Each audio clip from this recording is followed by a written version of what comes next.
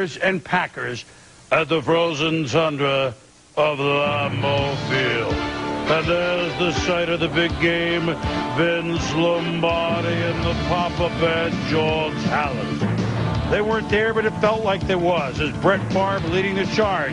And the Packers came out. Well, what they wanted to do was get up on the offensively challenged Bears, and they did. Favre to Antonio Freeman, that's 33 yards. Later in the drive here, opening drive of the game, Favre to Freeman, touchdown to the Pack, showing authority out of the gates. They lead it 7-0. But speaking of authority, how about Brian Urlacher and Tommy? The closing speed of this man is incredible. Yeah, known as the delayed blitz, you saw him wait to make sure the back was blocking, and then that last 10 yards from him to Brett Favre, he does it in what seems like about 2 steps.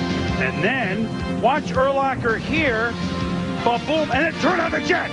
With seconds left to go in the half, Urlacher is down the sidelines inside the 20. What a big play. And you saw the jawing between the two of them before. They know Sapp is leaving the division. Urlacher is coming in, so they're going to jaw kind of friendly.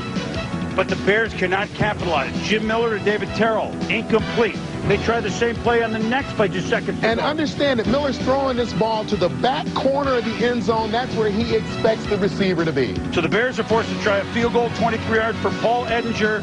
And this isn't even a good corner kick in soccer. That was pathetic. And so the Bears get the big play, and they trail at 7-0. The Papa Bears says, what's going on here? But to Chicago's credit, they came out smoking in the opening drive of the third quarter. Anthony Thomas, the A-Train, 19-yard touchdown. We are tied at 7, and he had blocking to spring him. Yeah, number 71, James Big Cat Williams, a great job of blocking and sealing off the outside, getting a lane for the A-Train. Who's on the sidelines for the Packers? Let's play some defense. The Minister of Defense, Reggie White. And Bernardo Harris must have got the vibes. Yeah, he almost takes the handoff right here, and amazing that Jim Miller was actually able to hold on to that ball. But we have a 7-7 game. And so midway through the third quarter, Brett Favre, shadow of his own goalpost after the Bears did an excellent job of punting it deep to Bubba Franks, the tight end, 20 yards breathing room. 3rd and 8. Favre. Corey Bradford, a fine catch for 16 yards. Next play. Watch the speed of Ahman Green and watch the speed of number 30, Mike Brown. 2 fine plays by those guys, but it's 29 yards. And then did I say speed? Ahman Green to the left, whoop, makes the move, and in the shadows, standing in the shadows of love, it's a touchdown. 91-yard drive on 9 plays, capped off by Green, 12-yard run, 14-7. Field goal Packers, 17-7. 4th and 5. Jim Miller, 2.5 to go there. It's incomplete. It's not an interception, incomplete. And you know who loves it the most? Vince Lombardi.